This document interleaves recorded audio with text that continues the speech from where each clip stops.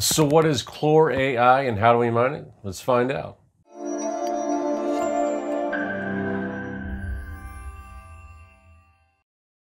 So I stumbled across this project Clore.AI when I was doing one of my Kryptex mining videos. You guys want to check that video out? It should be popping up here towards the end. Anyways, it looked like it was one of the more profitable coins to mine. So I decided to go ahead and dive in and check it out. And here we are. We're going to see how to mine it, wallets, different miners you can use, overclocks, all those type of things to get you guys up and going on the Clore project. Let's go ahead and check it out. All right, so here we are on the Clore homepage. Distributed supercomputer that fits your needs. Access GPU computing nodes from community members all around the world. You can go ahead and rent their equipment for, AI use cases, or if you just want to go ahead and mine, things of that nature. You got AI training. Harness the power of high-end GPUs for efficient, scalable AI model training, compatible with various deep learning frameworks, and prioritizing data security. Of course, you can go ahead and mine on it. Boost your cryptocurrency mining speed and profitability with our powerful GPUs while avoiding high home energy costs and maintenance hassles.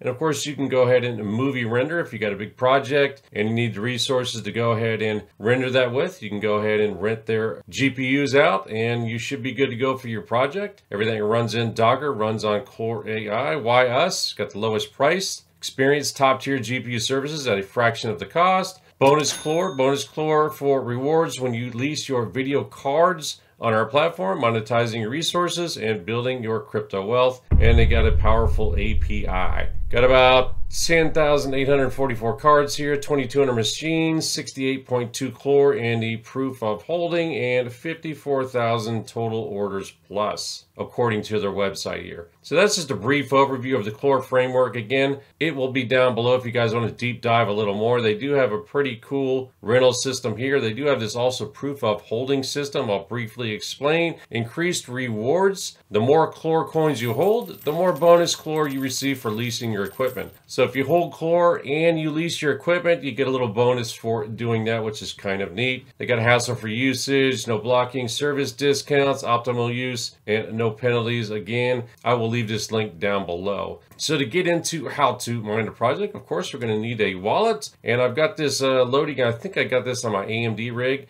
I've got a Windows there. If you got Linux, you can check out the source code if you want. But again, we'll be dealing with Linux on my AMD machine, which is going to be right here. Mining Kryptex on one of my cards and mining Clore right there. So just go ahead and download that. Put it in its own folder like I did here. You go into there and you just double click on the Clore Qt. It will take a little bit to go ahead and pull up, but once it does, it's going to go ahead and look just like this. What you're going to need for mining, of course, is going to be the wallet address. So just go ahead and click on receive, enter whatever label you want. You can see I've already done mining here. If you don't want to enter a label, you don't have to. You can just go ahead and click request payment and it'll go ahead and pop up and give you your wallet address right there. And just go ahead and click copy address and you'll be good to go for the miner. Speaking of miners, I'm using GPU miner. There are various types of miners. I'll show you guys that in a sec, but I'm using Gminer because you can use it on Nvidia and AMD. I've got this running on my Nvidia machine as well. So you would download the Gminer and I put it in its own folder like I normally do. I will have this bat file down below. I will also show you guys where you can get it on the mining pool that I am using.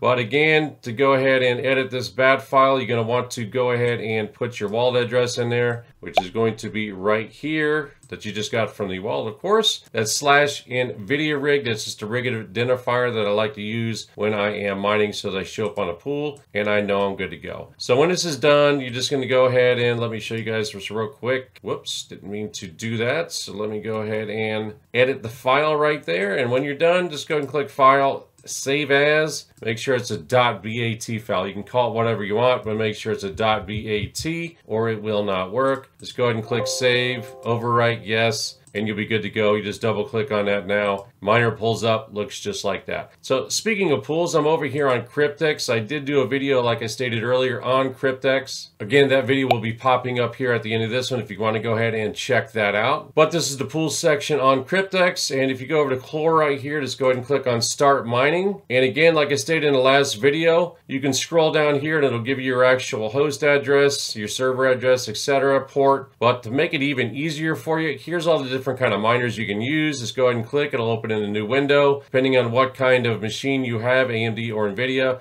Like I said, I'm using Gminer because you can use it on both. But you go ahead and enter your rig name right here and your wallet address. When you do that, it'll automatically pre-populate for you down here depending on what miner you have. That's why I like this pool. It's very easy to use and it's easy for you to guys go ahead and get connected to it. So once you go ahead and enter your wallet address, it will populate there. So I'll show you guys real quick.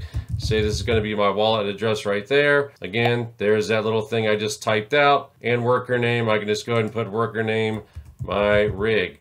Again, it pre-populates down here. So all you got to do at this point is go ahead and copy this file, save it to whatever machine you're using to go ahead and mine with. Just name it a .bat file and you'll be good to go. And once you've submitted a couple of shares, you come up to here, go ahead and enter your wallet address, click search, and it will go ahead and pull up to your stats. And as you can see, I've been mining this thing for going on 5 days now, averaging about 46 mega hash, well actually about 50 average, current's 46. Balance of 36 right now. Clore, about a $4 worth. You get a payout at 40 Clore. So I'm getting close to the actual payout. And of course, there's my identifiers, Nvidia and AMD rigs. So I like to go ahead and put those in the bat file so it's easy to see. If you guys did not want to use Kryptex, you can go ahead and choose a different pool over here on Mining Pool Stats. There are a bunch of pools mining this coin right now. And you can see Kryptex is sitting down here in number 6 spot with about 88.9 gigahash. So if you guys are wondering about overclocks, Kryptex does have a little section, like I mentioned in that previous video, that shows you the overclocks for different coins, at least that they have on their pool. So you can just go ahead and select algorithm Clore, which is down here, and it goes up and it pulls up all the different cards, which isn't many right here because this database is growing. I did add my 1060 and 1070 Ti down here, right here. You can see Crypto Fish. If you wanted to add your card and help the community out, just go ahead and click on add,